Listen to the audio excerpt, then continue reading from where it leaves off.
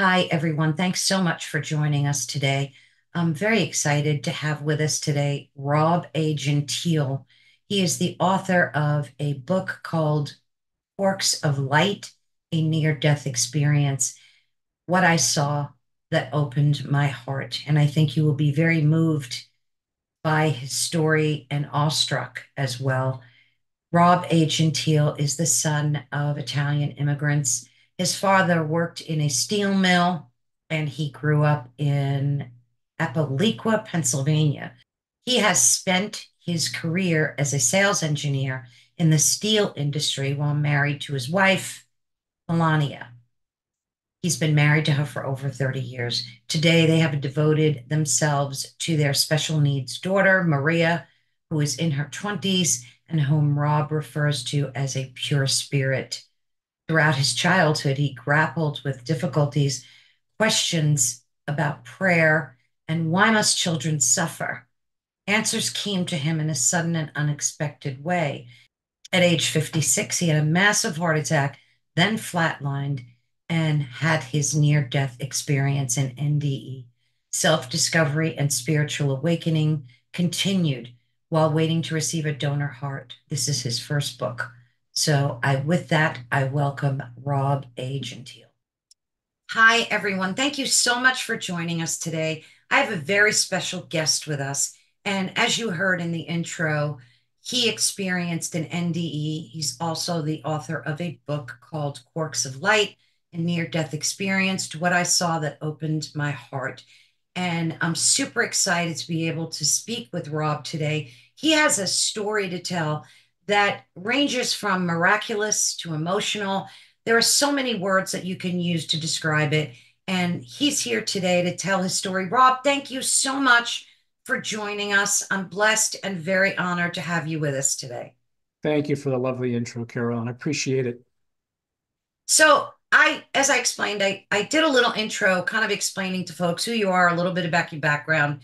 But if you can delve into that a little bit more, tell folks like why we're here today, what you experienced, and let's just go over real quickly what an NDE is for that don't really know. That's a great question, Carol Ann, because a lot of people they really don't. This NDE thing is starting to go around. So I'm the last person in the world that ever would have thought of having an NDE, which is a near-death experience. So just a little bit about me. I was born and raised in a very small steel mill town in Aliquippa, Pennsylvania.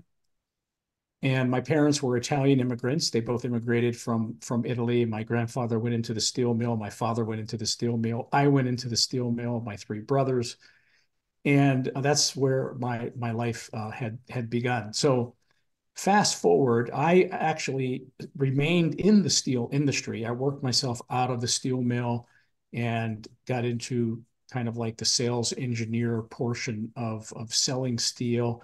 Got hired by a company back then, and they transferred me all around the country. Now I live in the Charlotte, North Carolina area. But what happened to me was at age 56 years old, and ironically, I had gone back to Pittsburgh for this operation. When I was younger, I was involved in a lot of sports, martial arts, things like that, and I had these bone spurs on my neck that were pinching my nerves. And my wife's a pharmacist, and she said, "Look, the last thing you want to do is have traditional surgery where they cut open the back of your neck and then they fuse your discs together, and you have you're in pain the rest of your life." So there's a very famous Korean doctor in Pittsburgh that actually developed his own method of going in through the front of the neck. They cut you and they move the esophagus aside and they go in and they drill out these spurs, which are nothing but calcium deposits on your neck that are pinching your nerves. So very simple surgery. I was only in the hospital one night and they send you home. But what had happened to me was just a fluke. 4 days later, back in North Carolina, in my bed, what my doctors know now is I threw a blood clot. And that blood clot went right into my widowmaker, which is the left side of the heart, the LAD. And at the time, of course, who knew what was going on? So as you can imagine, it's about 11 p.m. at night. And I have one child, my daughter Maria. She's special needs. She can't walk, talk, feed herself. She has a seizure disorder. So at 11 o'clock at night, there are these horrible screams in the house. And my wife jumps out of bed and, runs down the hall and thinks it's Maria. And when she realizes it isn't, she comes back into our room and flips on the light. And there I am laying in bed, thrashing and screaming in pain. And I said to my wife, Melanie, I've never felt a pain like this in my life. And it was in my neck. And that's the last thing I said. I passed out from the pain. And my wife called 911, and thank God they got there very, very quickly. And I only live like 3 miles from the hospital. So she calls a neighbor to come in and watch Maria, and they're rushing me to the hospital. And the EMT knows I'm having a heart attack. He just doesn't know how bad it is. So they get me into the ER, they rush me into a room, and whatever medicines, they probably blood thinners, nitroglycerin, I don't know. They gave me something to stabilize me because now it's about 11:30, 12 o'clock at night, and the cardiologist was not in the hospital. Cardiologist was on call. So it's my wife and the nurse in the room, and the nurse says to my wife, it looks like he's stable, so we're fine until the cardiologist gets there. And Carol Ann, as soon as the nurse said that, my wife said it was like a scene from the movie The Exorcist. It was almost as if someone had grabbed me by my shirt and just pulled me forward with great force on the gurney. I had been unconscious since we left the house. My eyes were closed, and there I was. All of a sudden, I sprang forward on the gurney. My eyes popped wide open, and I screamed out the name Frosty. And I screamed out the name Frosty, and I collapsed backwards on the gurney, and boom, the monitor went flat. I flatlined. And in the hospital, when someone flatlines, which means their heart stops, code blue rings out through the hospital, code blue. And in rushes a doctor with a team, and they began to try to resuscitate me. So what was interesting about this is that the doctor tries to resuscitate me. She's working on me. 5 minutes go by. She can't get my heart to start. So they continue to paddle shock me. She starts to do vigorous sternal rubs. I'm not coming back. 10 minutes go by. I'm still not coming back. My organs begin shutting down. 15 minutes go by. They take out the epinephrine, these long needles that they shove directly through the chest into the heart. I got 4 injections of epinephrine. I'm still not coming back. More than 20 minutes, and all this is in my medical records for public consumption. More than 20 minutes go by. And finally, the cardiologist arrives. He does an emergency catheterization, cuts my thigh open, fishes a camera up there. He finds the blockage in my widowmaker and puts in 2 stents, and blood starts to flow. But by then, I'm in cardiogenic shock and respiratory failure. So another doctor rushes in. They shove the tubes down my throat. I'm on the vent, and they put me in another room, and I would lay in a 4-day coma. So that's how my journey began. Wow, that kind of leaves you breathless. Yeah. It does. It's such a riveting story. Did they determine that the blood clot was from your neck surgery? Was it just that you had the only because my nephew, he was in Iraq and he had a shoulder surgery from Mm. an injury and he threw a blood clot and passed away. Mm-hmm. So I'm Yeah. just wondering if it was surgery induced or not. That's the assumption Mm, that all of my doctors made, that it was definitely surgery induced because, and I didn't know this, but any surgery is incredible stress to the body. And right. you go in there and you start cutting things open, and you just don't know. So, but because I was always a healthy guy, athletic and all of that, that's why it was such a fluky thing that nobody in their mind would have ever imagined that age 56 I would have a massive heart attack and die, you know. So that's Wow. how that's how it all began. And I have to tell you, Carolyn, so my oldest brother, I was raised Catholic, and my oldest brother drives down from Pittsburgh, 9 hour drive, and as soon as he gets there, he calls the local parish priest. The parish priest comes and anoints me with oil and ashes. In the Catholic faith, it's called extreme unction. You only get one of those in your life, you know, to forgive your sins and get ready to face God. So I've got my last rites, and a couple of days go by, and they're sending neurologists in to see if I were brain dead. I don't know how they do that, but on the fourth day, the doctor came to my wife and my family and said, "Look, we can't wait any longer. We're going to pull these tubes out. He's probably a vegetable, but we'll see what we have. But we're going to see if he can breathe on his own." So obviously I did. um, that was a very, very traumatic experience, because as they started to take those tubes out, I became aware of what was going. I didn't know that I had a heart attack, and I'd been in a coma for 4 days. All I Right. knew was that I was suffocating, you know, and I'm screaming at the nurse that, hey, you know, suction me, I'm suffocating. But I was actually screaming in my own head because I couldn't talk, you know, so it was a kind of a crazy thing. But what's incredible about this is that when I'm in recovery, my wife was the first one to come into the room. And she said that I was talking in this high pitched, childlike voice. And I said to her, Melanie, you have to believe me. You have to believe me. It was Frosty. It was Frosty that came to me.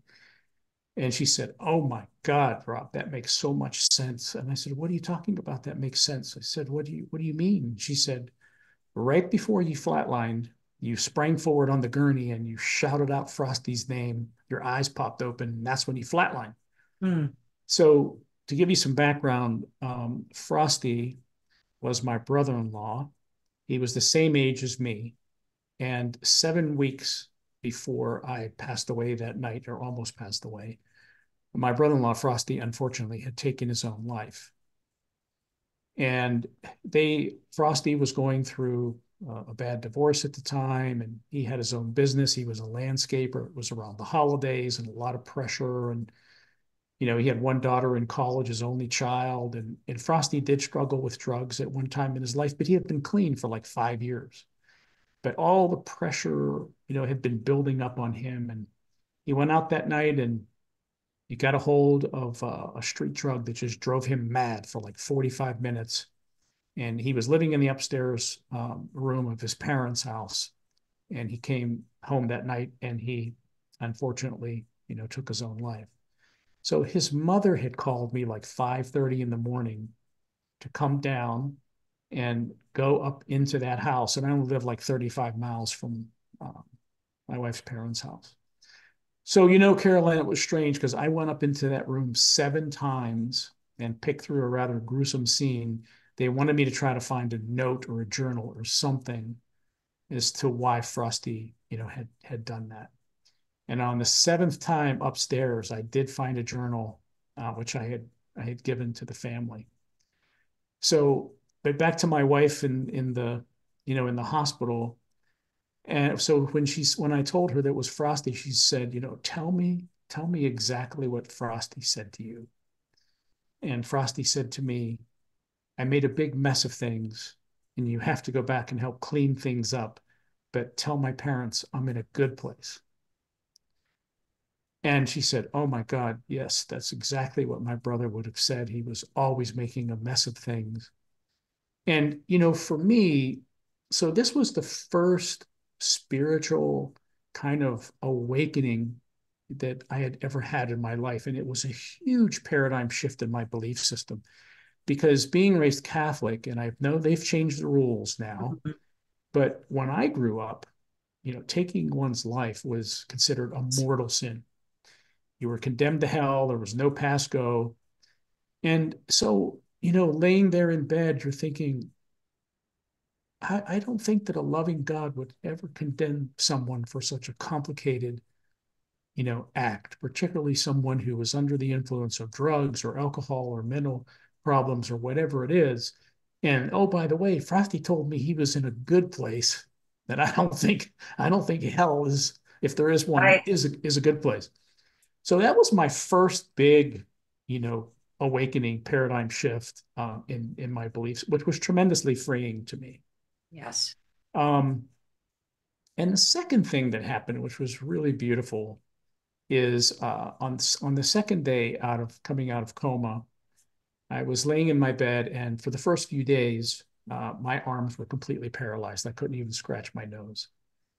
And this beautiful Indian woman comes into my room in her, in her whites, and she sits down beside me, pulls up a chair, and she knew my arms were paralyzed, and she put her hand on mine, and she introduced herself, and she said, "Rob, I'm Dr. Patel, and I am the doctor that wouldn't give up on you that night." And she started to get very emotional about how many times she lost me, and she should have called it like 5 minutes into Mm-hmm.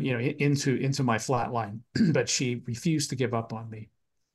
And what was curious is that she got very personal all of a sudden, which I found was odd, just laying there paralyzed and listening. She began to talk about her father. And she said, I'm Hindu, and I've always had a very strong faith and spiritual life. And I was very close to my father. He helped me through medical school, and we can almost read each other's minds. And she said, all he lived for was to see my first child born. I was pregnant with my first child, and he just could not wait to see my son's face. And 6 months before my son was born, he had an aneurysm and died suddenly. Oh, And she said, I've been really bitter about that, and I've lost my spirituality, and I've been, kind of closed off to that now. But she said, seeing you here alive, which you shouldn't be, gives me hope that maybe, just maybe, there is something else out there. wow. And, you know, in that moment, it struck me. Another male spirit had entered the room when Dr. Patel was working on me for those 20 minutes. And I kept on hearing the same voice over and over again say, "Keep working on him. Don't give up. You can save him. Keep working on him. Don't give up. You can save him." And it was like this puzzle unscrambled. And all of a sudden, it struck me. It was Dr. Patel's father speaking to her through me, encouraging her to continue to keep working on me. And, I didn't have the courage to tell her that that happened, because I thought, hey, this woman's going to think I'm crazy. I just met this woman. So it wasn't until a year later when I went back to the hospital to interview her and the other two doctors, Dr. Bajwa, who was the cardiologist, and Dr. Carson, who was the one that intubated me. I went back to the hospital and interviewed them for my book. And that's when I told her. And, it changed her life too, because now she knows that her father really has never left her. And, Carol Ann, when we think about things like that, what it's taught me is that these things really shouldn't be a surprise to anyone, because we are spiritual beings Mhm. first, having this human experience. And, why would it be so surprising that, someone's spirit would come to you, particularly a loved one that was that close to you in time of need? So that was the first part of my experience. That's incredible. Like I said to you earlier when we were talking, I've heard so many NDE stories, and yours just got to my heart somehow. I can't quite explain it, but it just like when you feel the presence of the Holy Ghost and you get the chills. Ah, It's kind of like that. And I think yeah. it especially moved me because just a quick note, I lost my husband of 47 years 3 years ago. I'm sorry to hear And that. thank you. And I felt that like I was cheated out of course, Yeah, the rest of my life with sure. him. But the thing that disturbed me the most was we had a pact, and we would always say, whoever passes away first, you have to give me a sign. Like I don't care if you show up as a ghost, like do whatever you need to do. And that didn't happen for me. And when I hear your story and stories like yours, it kind of gives me more because Jesus is my Lord and Savior. I'm very much a believer. So am I. Yeah, thank the Lord. And I just feel maybe he's in a good place and like a resting place and he's doing okay and he's maybe he just can't come to me. It's just not meant to be, but it's really very an emotional thing to go through. Yes, yes. Well, and I could tell you that here's one of the things that I've learned in my on my journey is that our spiritual eyes are really dumbed down by everything that's going on around us in Right. the world these days. I mean, we are so overwhelmed. We're so overwhelmed with social media, with the world's on fire right now with Yeah. all the things that are going on in the world. We're so busy. You go through a grief period. You may still be in grief. I'm sure you are to some Yes. degree, but all of those things close us down when there may have been times when he was trying to show Mm, up. He could show up in the form, which is very common, show up in the form of an animal, show mm, up in the form of I've talked to many people, credible people that have had NDEs that, show up in the form of this one guy that I talked to who had an incredible experience, was very close to his dad. They had this thing about he was always losing his wallet, this guy. And he told me many times how, he would lose his wallet and somehow it would show up and it would show up with things reshuffled in them. wow.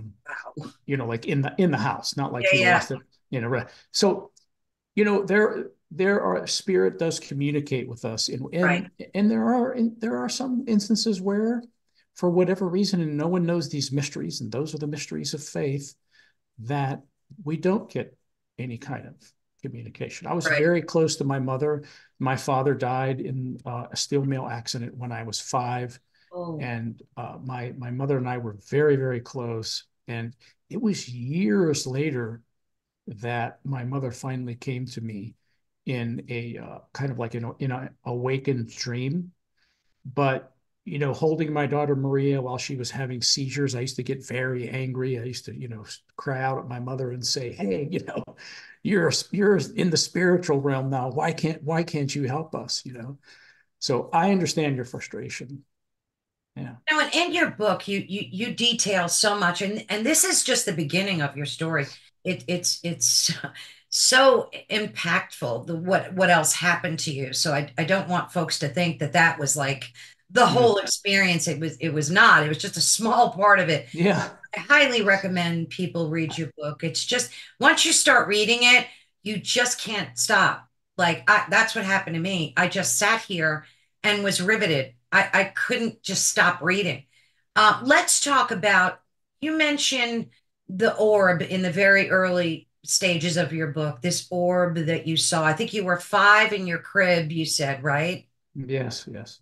Let's talk about that for a minute because that to me, I found that very curious Mm. that you would remember that too in such great detail. Maybe you can just go through that a little bit and explain what I'm talking about. Sure. And I think, that's something that I'm rarely asked, but yet when someone reads the whole book, all of that comes, and I'm not going to spoil anything for anyone who wants to read the book, but it all comes full circle in the end, as you know. So, that orb came to me, and to go back, because this isn't even in the book, when my father was injured in the mill, he had been knocked off of a platform and fell on his back on a hot steel billet, and his kidneys were crushed. Back then, there was no dialysis. So he was sick for years and years and years. So my mother went to the doctor and said, "Hey, my husband is so depressed. What can I do to help him?" And he said, "Look, I've never known anyone to love children as much as your husband. You need to have another child. It'll it'll break him out of his depression." So I was kind of born as a toy, to bring my father joy and help him out of this depression. So what happened was is that there are times when I wake up now and think, what is the meaning? Because this had multiple meanings to me throughout my life. But before he died, so we were in a very small 2-bedroom house. I have 3 older brothers, and my crib was in my parents' house. And at the time, my parents were speaking Italian, which I didn't understand. And I was lying in my crib one night, and I don't know if this was a sign from the Holy Spirit to give me strength to hold on, because my father was getting ready to pass. And many times I've thought about that. But there I was lying on my back with my hands to my side, my favorite sleeping position. And here comes this white, glowing, pulsating orb that came down. I saw it starting to seep through the ceiling, and it started to just flow back and forth very, very slowly. And then as it approached me, it actually turned into a hand, and it just came into my right hand. And when it did, it was almost as if this light was like electricity. I jumped up out of the crib and I grabbed onto the rails of the crib, and I was laughing uncontrollably like only a child can do, with no preoccupation of the world or its problems. And I remember my parents saying something in Italian and then, going back to sleep. But that glowing orb, which I know now is the Holy Spirit, is something that I held on to my entire life when I was going through my own issues of being, without a father, being bullied because I didn't have a father, and it was being raised in a rough and tumble steel town is a different Yeah. experience. But it has a lot more deeper meaning than just that. I mean, that's enough in itself. But in my second near-death experience, when I finally came out of that and began to write, I realized it had a much, much deeper meaning for everyone, not just me. Yeah, I found that amazing that you can recall that in such great detail too. I was trying to think back when I was 5, like if I had any memories. I think I just had one, maybe possibly. So that was pretty amazing. But let's move on a little bit. And like I said before, that was just the beginning, really, of your journey. Mm. Where would you like to move on next to? Because a lot happens, but obviously you've had a donor heart. You look phenomenal, by the way. God bless. Oh, thank you. You look so healthy. Thank God. Yeah, I want to just get to that. Maybe you can like fast forward us a little bit sure. so folks can understand some of the rest of your story and how incredible it is. I know it's a lot, but let's just see if we can get to where they discovered you needed this donor heart. Sure. Well, I'll give you a quick thumbnail sketch of that, and we'll fast forward to um, my second near-death experience and how all this came to be. So, of course, before I was released from the hospital, they told me my heart was completely destroyed, and the only way that I could live was with a heart transplant. So, before I left, they did two things. I had a defibrillator vest put on me. It looks like a policeman's vest, and this battery pack strapped on my right shoulder. So every time my heart would go out, it would shock me back to life. Talk about PTSD, right? So because it would go out often. So that was just a couple of weeks, and then I started to get weaker and weaker, and they knew that wasn't enough. So I went back to the hospital, and they put a port in my chest, and this port was dripping medicine on my heart called milrinone, which my doctor said, just think of it as like STP for the car.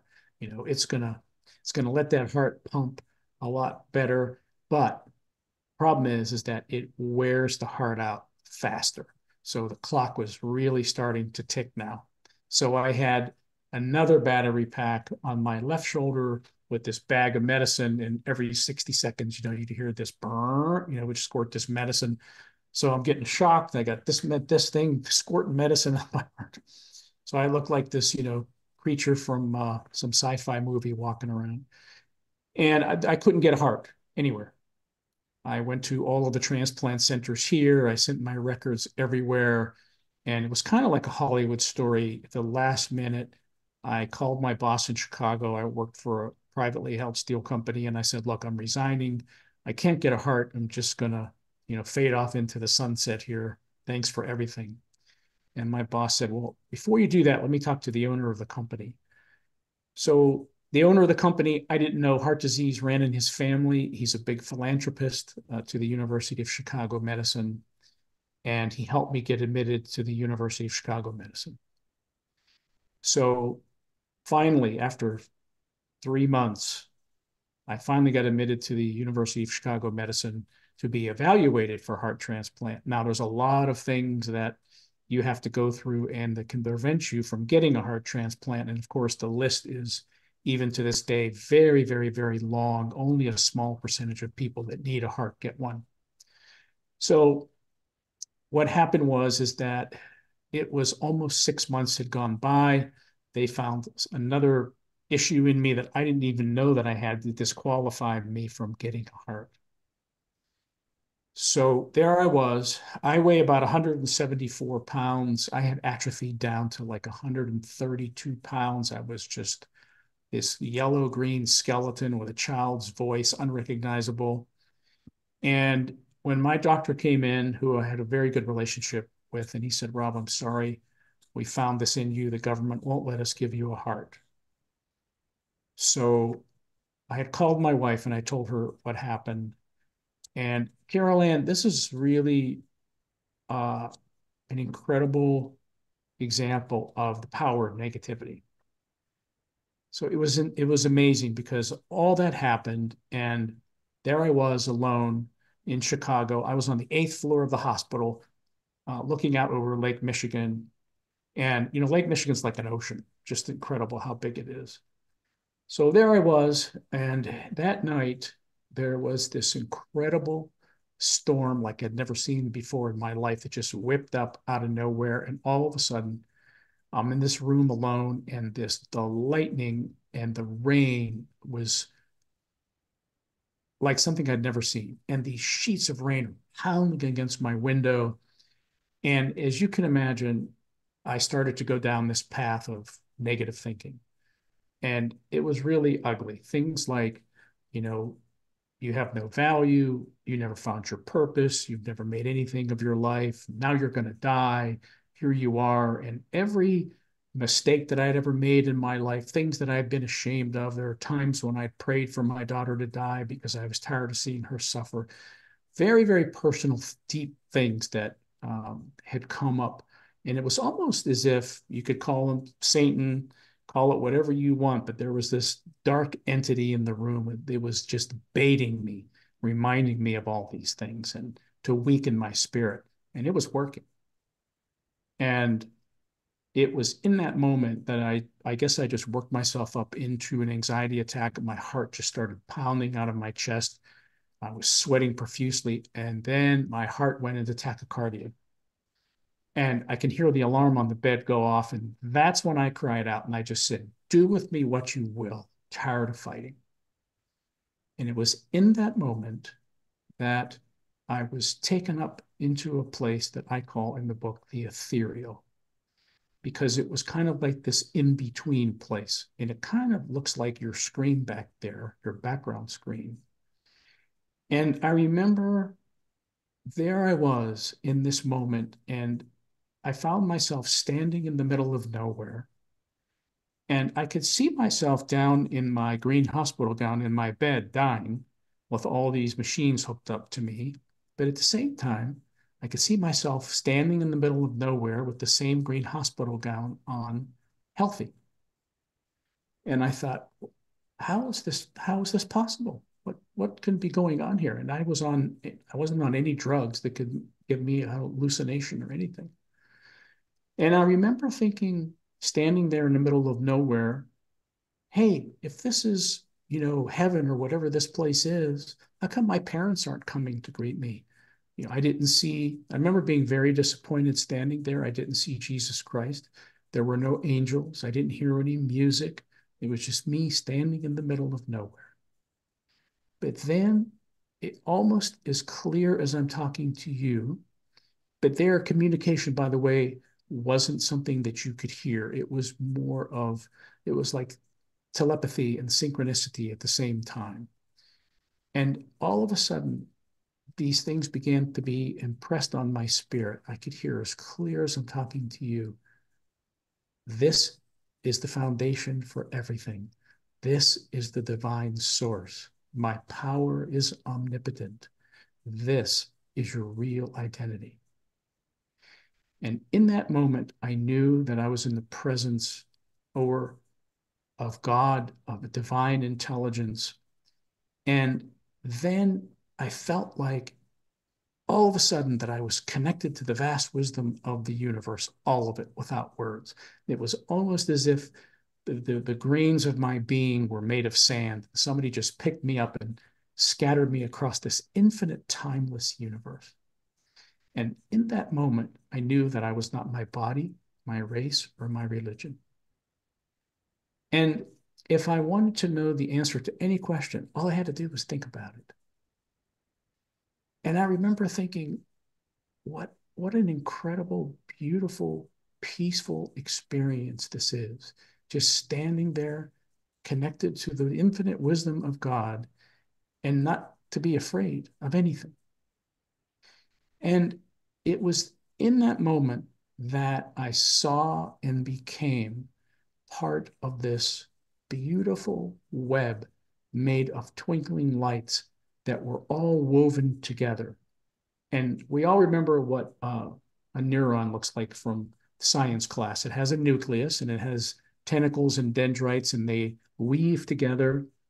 And it was shown to me that inside each one of those little nucleuses was this spark or quark of light. And it was shown to me that these quarks, and some physicists call them photons, these quarks combine, because there are several of them, they combine to create infinite possibilities in the universe. They could become a tree, a person, a dog, a planet, a solar system, a brain. It doesn't matter. And each one of those little nucleuses represented the life of a human being. And there I was connected to everything. And this tapestry of lights just seemed to extend into infinity and hang on the ceiling of the universe. And I became part of that tapestry. And that's when I realized that that glowing orb that I saw in my crib, there it was. I was just one little speck in trillions and trillions and trillions of little glowing orbs. That's who we are. And it was shown to me that God uses light to create, heal, and transform us. It's the same recipe. We're all connected. We're all made of the same stuff, whether it's matter of animate or inanimate substance. It's all the same. We just manifest differently. And when I was there connected to everything, I thought, if I hurt myself, I hurt everything connected to me. But if I love, the light will spread. And in that moment, when I had that realization, there it was. I had the most profound experience that has changed my life forever. There was my daughter, Maria. There she was, standing there. She came out of that web. And in this temporal world, Maria cannot walk, talk, or feed herself. But there, she came out of the web perfect and whole. And she was standing there. And she had this light coming through her eyes, emanating through her eyes. And it wasn't the kind of light that we see in the natural world. It was the spiritual light that animates all life. That's the spirit. Without it, we're just flesh and blood, and we just don't exist. And for the first time in 20 years, we had a conversation in that unspoken language of the ethereal. And I looked at her and I said, Maria, I said, I've never heard your voice. I've never heard you say, I love you, Daddy. We've never had a conversation. Your mother and I, we've taken you everywhere to try to find a cure. We've given up everything. I said, just tell me what it is that I could do for you. And she said three words that have transformed my life. She said, just love me. And when she said, just love me, I had cried out into that infinite space. And I said, I never want to leave this place. I heard my own voice echo back to me. And that's when I found myself back in my hospital bed.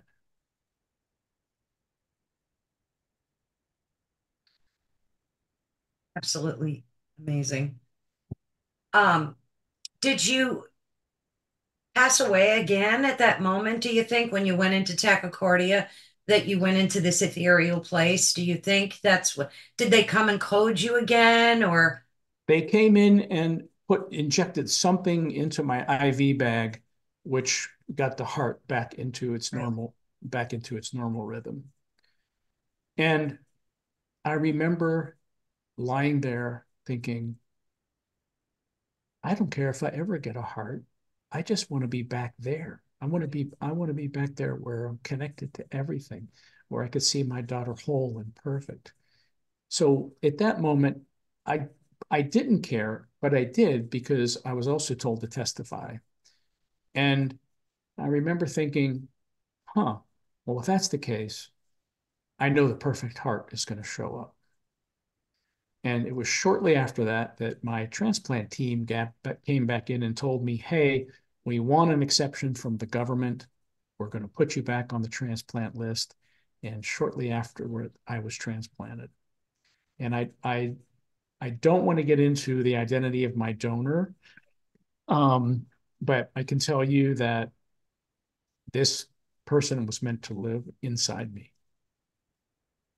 You go And into detail about that in your book that I do. Yeah, I do. I go into great detail about this whole heart brain connection, why right, heart transplantation works, how that person's um, not necessarily memories, but essence is passed on through your taste in foods change, right. your a lot of things change, and that heart has a brain. It's not just a muscle because it's one of the first things that form in a mother's womb. So this conversation with the heart and the brain start very early in one's life in the mother. And so it's natural to to believe, and it's only been recently that scientists have found the actual brain inside the human heart that makes all of this work and heart transplantation work. Because when you take a birth heart out of someone and you put someone else's in there, that heart has to figure out a way to communicate with the brain because it controls our parasympathetic and sympathetic nervous system, hormone production, a neurological system, all of these things. And of course, the most fascinating one, which I love, is the electromagnetic pulses that come out from the heart that actually connect us to everyone like the web in this physical world. It's all about the heart. That's why Makes so much sense. It really does because everything is vibration, really. So, there you go. So, it doesn't matter what religious text you read besides the Bible, it's all about the heart.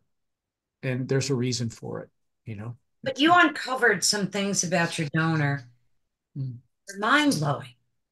And that kind of opened up a whole world to you as well, right? mm-hmm. Yes, yes, absolutely. A lot of so-called, I've coined the phrase in my book that coincidences are God's way of remaining anonymous Yeah. because there So were just powerful. too many coincidences Yes. Oh, so many, with with the donor and my mom and some other things that were just right? mind blowing. Yeah. Now, since then, I mean, obviously you healed up beautifully, you recovered. Have you been connected? Do you still, well, that's a silly question. Obviously, you're still connected to the God source, but in a special way, do you feel even more connected since you were able to experience that web of life source that connects us all? Do you still, Oh, yeah, absolutely, absolutely. And what it's done is anchored my life because I lead a very busy life. I travel a lot in my job, and my daughter Maria is like a hurricane. You know, when you enter her path, I mean, it's she's all consuming, because she's total care and she's 28 now. So, you know, it's an anchor to remind me of what is really important and what we're all going to end up doing. As you know from personal experience, unfortunately, we all leave this body eventually, Right. but there's nothing to fear because it's there where our real life begins, in my opinion. Because, you know, this web that I saw, I've come to understand in my life that it's a reflection of what happens here. And that's why it's important for us all to find purpose and to understand that we're all connected and that we're all one. And if we could ever really grasp that concept, there would be nothing to fight about.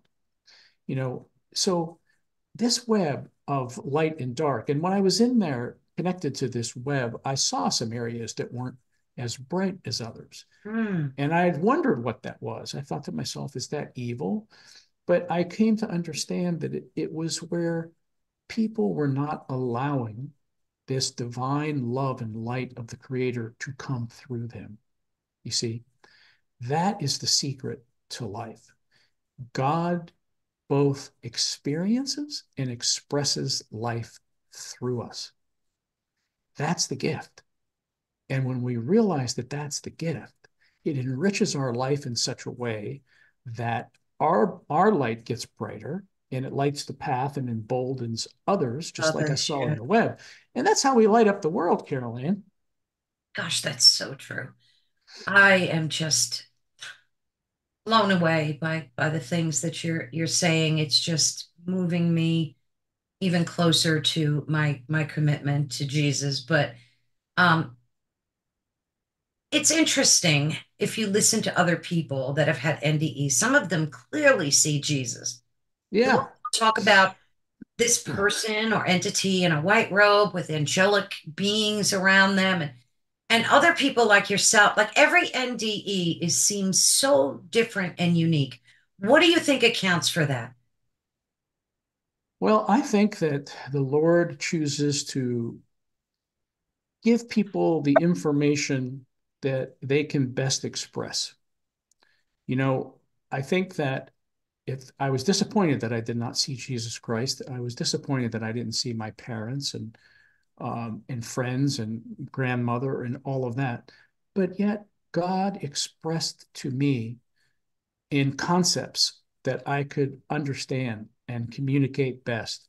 It took me 3 years to write my book. And every morning I would get up at 4:30 in the morning because I had to go to work at 7:30. And I found out that, you know what, in the Bible, they call that the fourth watch. The fourth watch is when Jesus came, when these guys, when the disciples were in the boat and it was sinking and they were giving up hope, it was in the fourth watch. It was probably like 4:30 in the morning. And that's when Christ came across the water and reached out. And there's a magical thing that happens in that window.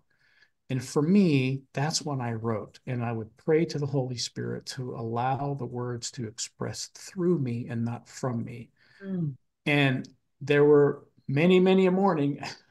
Ask my wife. She'd come knocking on the door and there's paper thrown all over the place. And I was frustrated and nothing would come. But on other days, it would come so fast I'd have to use my tape recorder. Mm. So, you know, it takes work to connect with the Holy Spirit, um, and patience, you know. So I think that again, that's why some people are shown. I'm jealous. Some people got to see Jesus with, you Right. know, with angels, and but instead I was shown concepts. That's the only way I can answer But it. that concept in and of itself makes so much sense. Like, because as you're explaining it, I'm visualizing it, and Yeah, it just hits home. It makes so much sense. yeah, yeah. See, and I'm sure that I was given that because, you know, I would be able to express it better than Right. being stunned by seeing Jesus, and okay, Right. what else is there to talk about? Yeah, yeah. Boy, oh boy. So, um, where are you now? Like health wise, what are your plans moving forward? Clearly, you went back to work, right? Like, tell us where you're at right now and what's happening in your life. Yeah, well, I appreciate you being interested. Yes, I'm 8 years out from transplant. I've never once had an infection or a rejection. Um, this person just loves living here, and I love it, and expresses through me at times that continue to surprise me.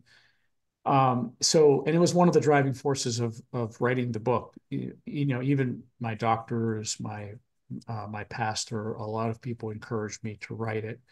But so did this person. But Carol Ann, I'm in a place where I'm going to be 65 in September, and I've got to work a few more years because of Maria's needs financially. She has a lot of needs, and that's okay. But before I leave, I've got another book in me. And I want to write about the light of God and how different people see it around the world and what it is that they call it. The native Indians called it something different than we did, and the Jewish faith calls it something different, and there are other indigenous people call it something that they all know what it is, but they know that feeling, that light. They know what it is to feel something different, but a lot of people don't know what to call it. And I want to kind of get in between those cracks and open things up a little bit, because I'm all about unity. So I continue to journal and think about this book that I would like to finish before I leave this earth, and continue to do the best I can for Maria and others. I've become so much of an empath since all of this has happened. Have You you? know, I could feel people's Yes. pain, and I just try to help where I can. So this it's a very enriching part of my life. It's something that, like I said, at 56 years old, I dropped dead, and who would have thunk it? I had other plans.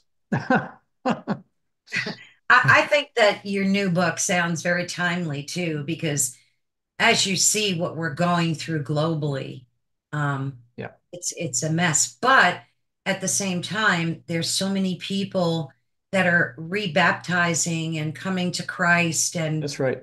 there's an awakening that's happening on the planet that's absolutely beautiful. There So is. I think that, boy, I can't wait for you to write that book. We're going to have to meet up again when you do.